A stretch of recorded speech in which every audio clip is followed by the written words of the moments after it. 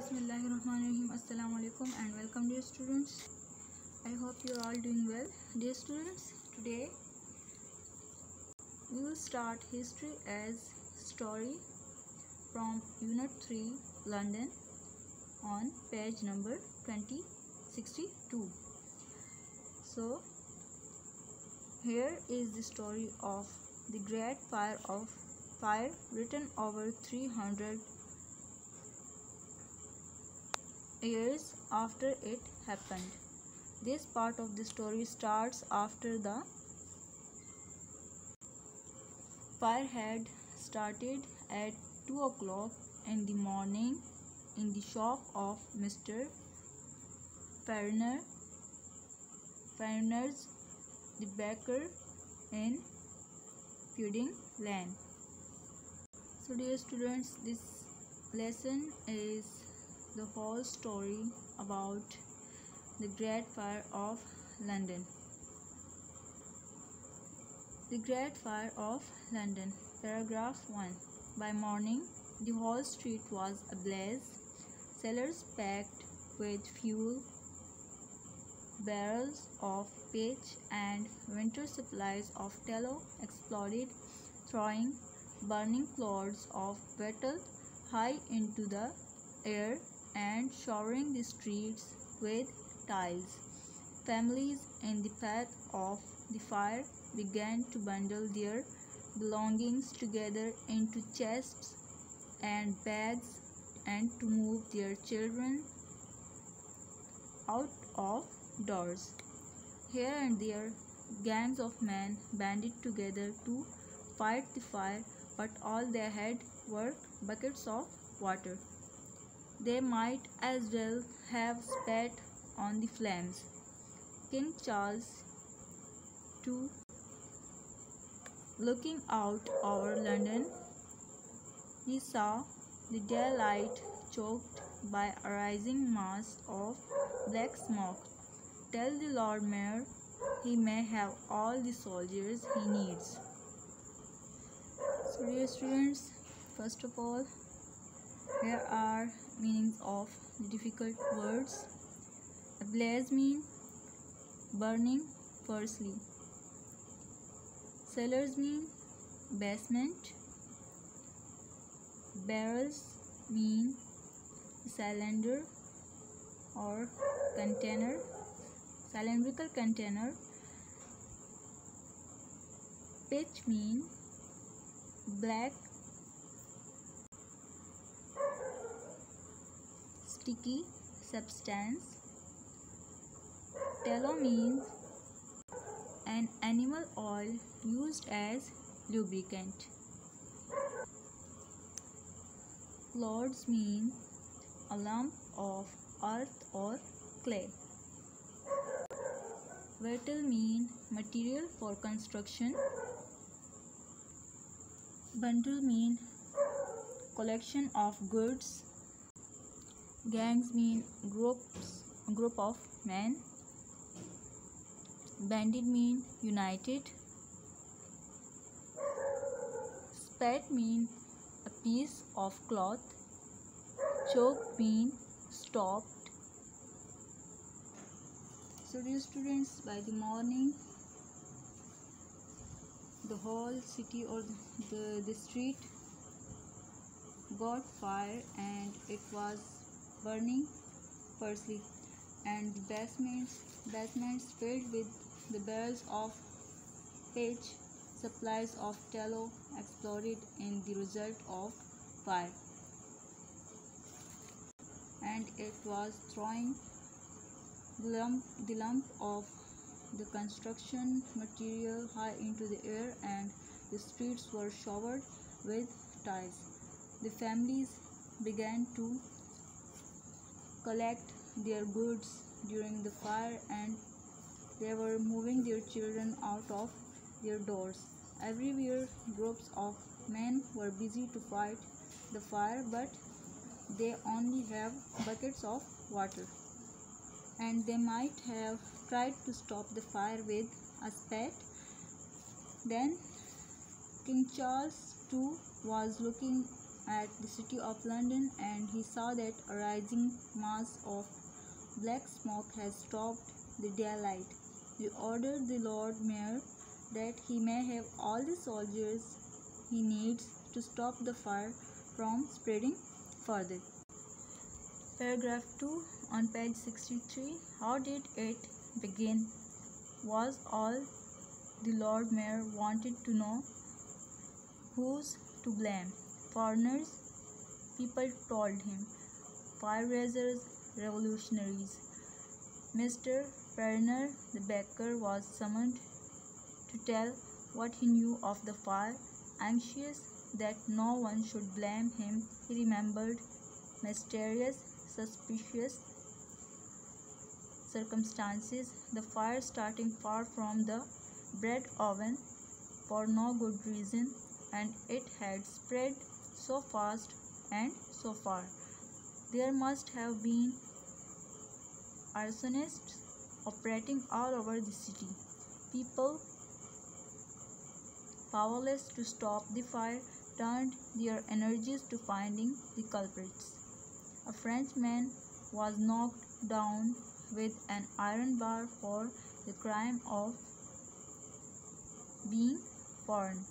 A woman, holding her apron gathered up in front of her, was set upon by a mob, screaming, "Look, look, she has fireballs hidden in her apron. She is carrying fireballs."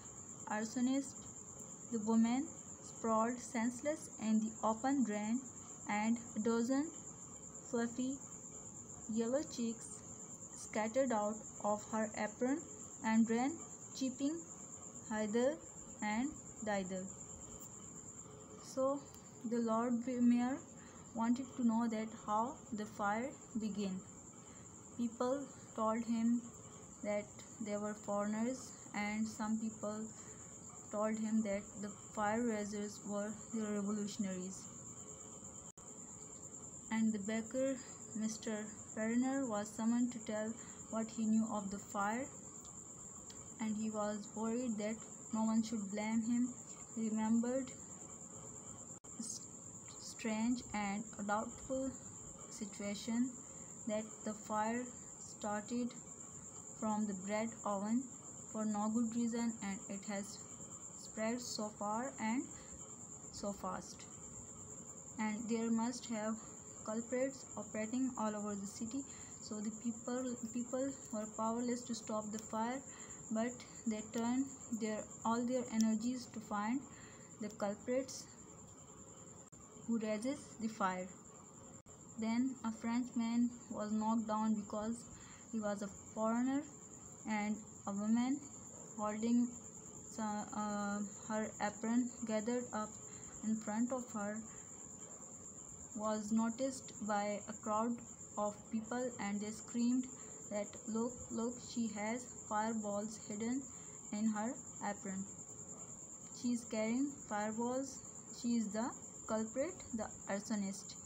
And the woman sat senseless, and a dozen of fluffy yellow cheeks scattered out or moved out of her apron, and they ran in various directions. So the meaning of difficult words are anxious, feeling or showing worry; mysterious, strange, suspicious, doubtful; arsonists, culprits; apron, a pinafore or a protective cloth; mob, a crowd; arsonist, culprit; drain, dry; scattered, move off; hither and thither, here and there, or in various directions. At last, the indecisive Lord Mayor gave permission for a firebreak to be made. The soldiers with billhooks began pulling apart whole streets of houses, while the householders screamed prayers and abused and clutched their children close or dragged their furniture clear of the tumbling masonry. But it was too late. The fire leaped their firebreak, a surf of sparks spilling onward to set alight wash lines, hay carts, and more thatches. So, the meanings of the difficult words first. So, billhooks mean a tool with a sticky shaped blade. Clutched mean grasp tightly. Dragged mean pulled. Tumbling masonry, falling stones. Leaped, jumped, firebreak, an obstacle to stop the spread of fire. Surf, a mass or a line. Wash lines, a strong cord for hanging wet clothes on while they dry.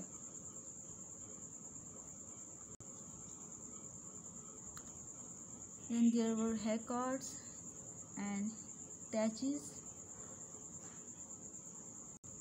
Thatches means covered roof or a roof or building covered with straw or a similar material. So dear students, when the Lord Mayor did not come to a decision, he permitted for a backfire to be made, and the soldiers with billhooks began pulling apart the whole streets of houses, and the householders screamed prayers and they abused them and they grasped their children tightly and dragged their furniture